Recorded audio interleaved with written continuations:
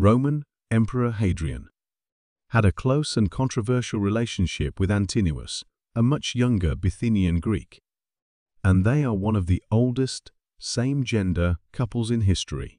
Here is their love story.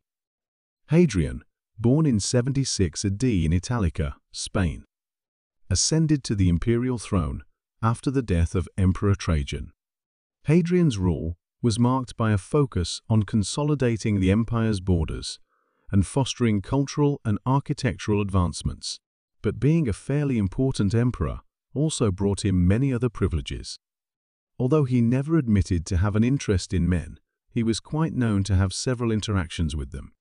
But his slight preference for men, especially younger ones, became much more clear when Antinous appeared in his life. Antinous, born around 111 AD in Bithynia, a region in Asia Minor, was of Greek descent. Little is known about his early life, and the details of how he entered the imperial court remain shrouded in mystery. Antinous' beauty and charm, however, captivated Hadrian, leading to a profound and enduring connection. The circumstances of Hadrian and Antinous' initial encounter are not so well documented. Some historical accounts suggest that they met during Hadrian's travels in Bithynia. When Hadrian was passing by, he happened to see the young and handsome Antinous, and his beauty shocked the emperor, so he took him to his royal court. Another version of the story proposed that Antinous joined the imperial entourage because he wanted to be part of the royal court, and there the Emperor Hadrian saw him. But regardless of the exact circumstances, it is clear that their bond deepened over time. Speculation surrounding the nature of Hadrian and Antinous' relationship has persisted throughout history. While some contemporary sources imply a platonic mentorship, others suggest a romantic involvement. The lack of explicit historical evidence has fueled scholarly debates, leaving the true nature of their connection open to interpretation. But what is certainly known is that Antinous accompanied Hadrian on his extensive travels. He was always present around the emperor, whether he was at the table or in his room. The two always seemed to be together, always keeping each other company. Unfortunately, the turning point in this love story occurred in 130 AD during Hadrian and Antinous' journey along the Nile, where Antinous drowned under circumstances that remain unclear to this day.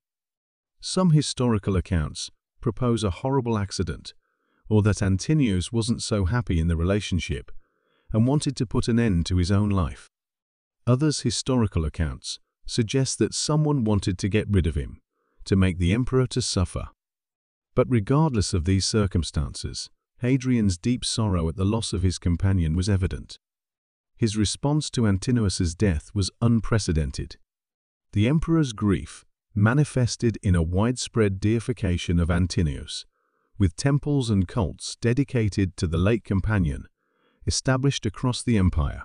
He declared Antinous a deity, founding the city of Antinopolis in Egypt in his honor. And numerous statues, sculptures, and coins featuring Antinous as a god were commissioned, blending Greek and Egyptian artistic elements. The city of Antinopolis, strategically located near the site of Antinous' death, became a center for the veneration of the deified youth. Hadrian's dedication to preserving the memory of Antinous showcases the profound impact that this relationship had on both his personal life and the broader cultural landscape of the Roman Empire. The tale of Emperor Hadrian and Antinous remains one of history's intriguing enigmas. Their relationship, clouded by the passage of time and the lack of explicit documentation, continues to captivate scholars, historians, and enthusiasts alike. Whether rooted in friendship, mentorship, or something more, the story of Hadrian and Antinous transcends conventional historical narratives, revealing the complex interplay of power, love, and legacy in the heart of the Roman Empire. Don't forget to subscribe for more interesting facts.